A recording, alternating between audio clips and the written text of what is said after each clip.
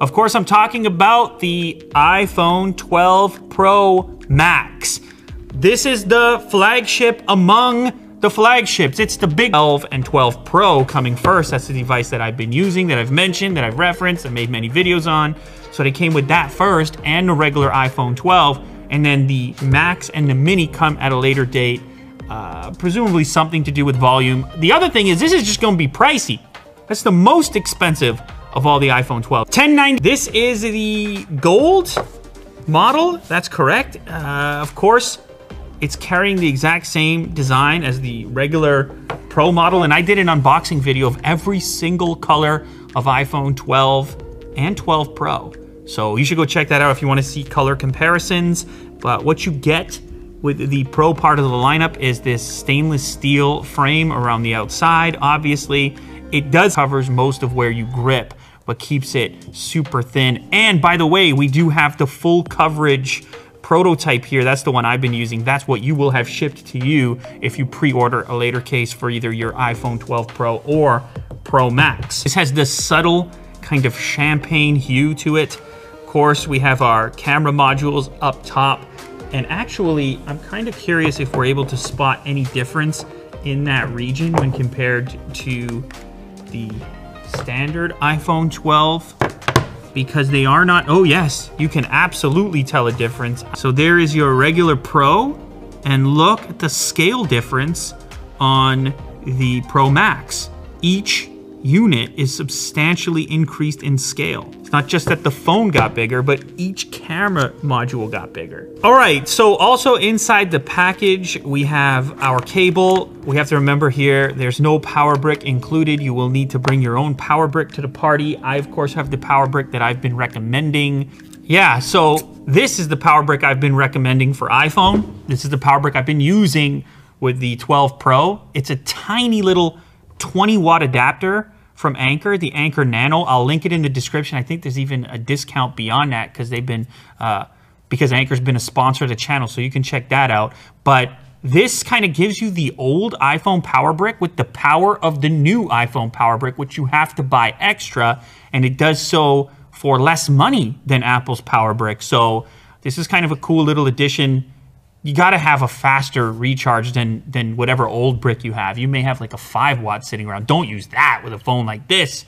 Get yourself a 20-watt in the exact same package. It's the Nano. You have your cable. This is a Type-C to Lightning cable. Pretty self-explanatory. We, of course, did not get Type-C on both ends because the iPhone still maintains the Lightning connector, but this is the same for all the models. And then it's a tiny bit of paperwork, SIM tool, and of course your Apple sticker is also inside the package. So I'm just gonna slide over the smaller model. This thing is quite a bit bigger, and it's not just that camera unit. I mean, it's in every direction.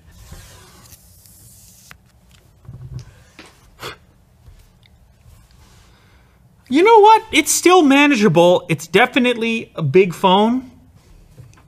I mean, you expected it to be a big phone. You know that it's a big phone.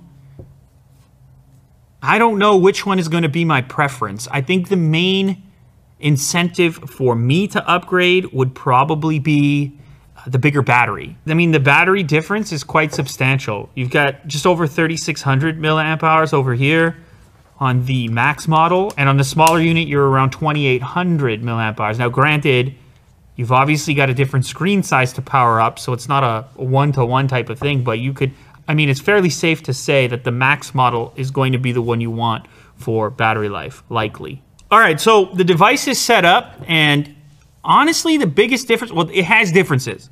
There's some complicated camera stuff that's different on the Pro Max model compared to the Pro, but the scale of it is the main thing. I think that, well, I think it's a big reason people are gonna make a decision between these two. From my hand, which is probably an average hand size, the regular Pro model, I can reach pretty much every aspect of the display, even with a single-handed grip. On the Max model, that's a little more difficult to do. But you kind of know, you knew this going into it, obviously. And then on the flip side, if you want to boot up a video or something, this is just more space. This is just going to be a little bit more immersive. And then that brings me to the camera, because this is going to be, I mean, this thing needs some degree of explanation, because even during the keynote, I had so many people asking me questions after the keynote took place, like, what is the difference between these cameras? I showed you here now in this video that they're physically different, but they're also, from a specification standpoint, different. Probably the biggest standout for me is that in the video mode on the Pro Max, you have sensor shift technology for image stabilization, which presumably is superior to the more typical optical stabilization that exists on the regular Pro model. But the lenses actually have different attributes as well. So I'm looking at the spec sheet here, and on the Max model compared to the Pro model, and they even give you more digital zoom. Why? I don't know. Is it a superior? Do we have superior image here that allows them to give you more digital zoom? 12x over here, 10x on a regular Pro. But either way, those specs are fairly close. So I think this image stabilization thing, the camera app, and you see right away that your quick toggles for focal lengths, 0.5, 1x, and 2 on the regular Pro, 0.5, 1x, 2.5 on a Pro Max. So a little bit more reach, but a slightly smaller aperture. And I mean really slightly. We're talking about 0.2. So I'll grab the trusty plant here, and we will snap at 0.5, which is your wide angle, 1, and 2.5. Wow. All right, so that zoom lens, I mean, that is some tremendous detail right there. I'm happy with that 2.5, and it's a little more reach. So probably because the optical brings you ever so slightly closer, they'll also let you keep zooming digitally a little bit further than you can on the regular Pro.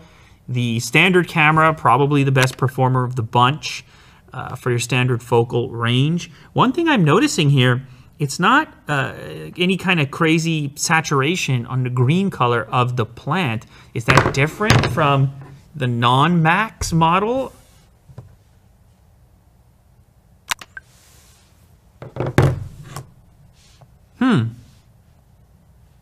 That's the standard, that's the main camera on both units. It's a different look. Now the displays are different as well, so we can open up these files and take a closer look at it, but they kind of have a slightly different performance here. I notice actually on the Max model, maybe better contrast.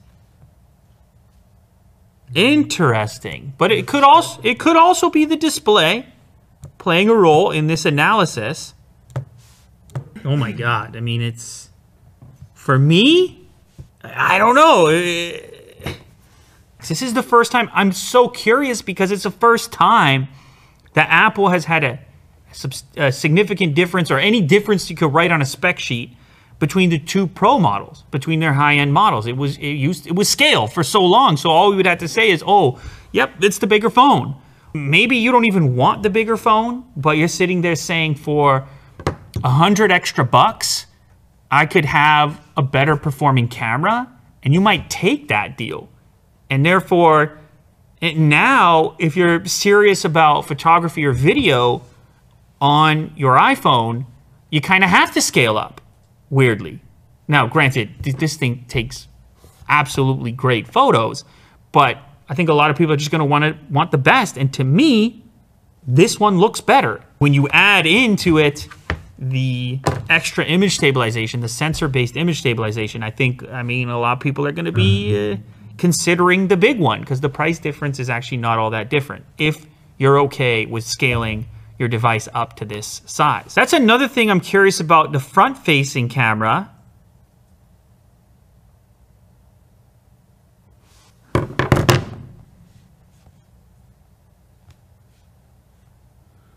I'd say those are essentially identical.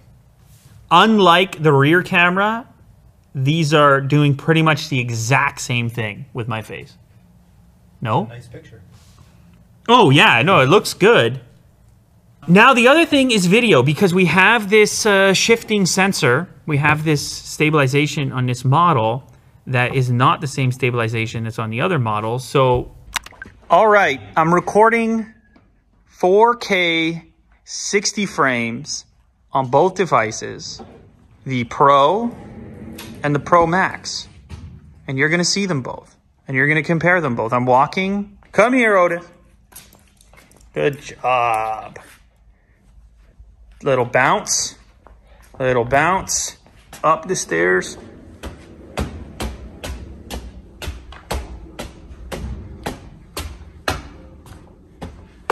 Yeah, I feel like I can see a subtle difference. I sort of, when I was shooting it, I felt a slight advantage on the Pro Max model. You know what? They both look good. I'll say that.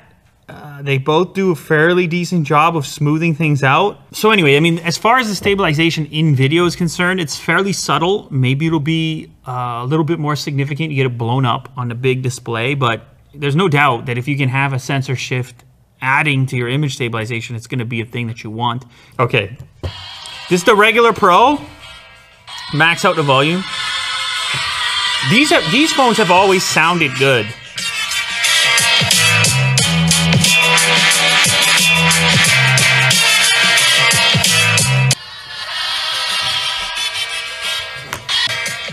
Oh yeah. Yep. It has more bass too.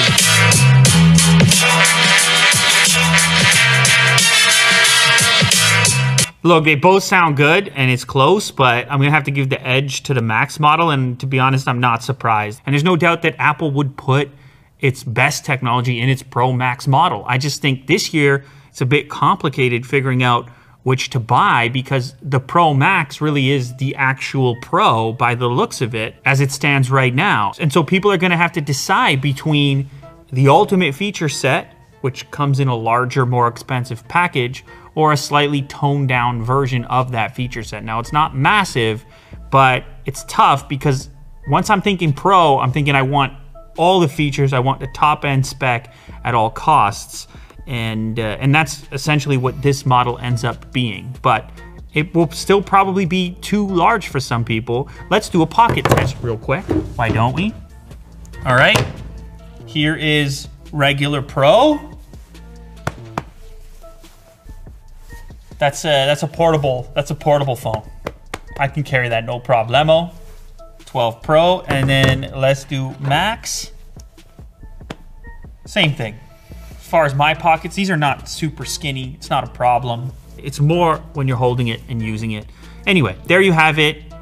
An unboxing and first look at the most Pro of all the iPhone 12 Pros. It is the iPhone 12 Pro Max.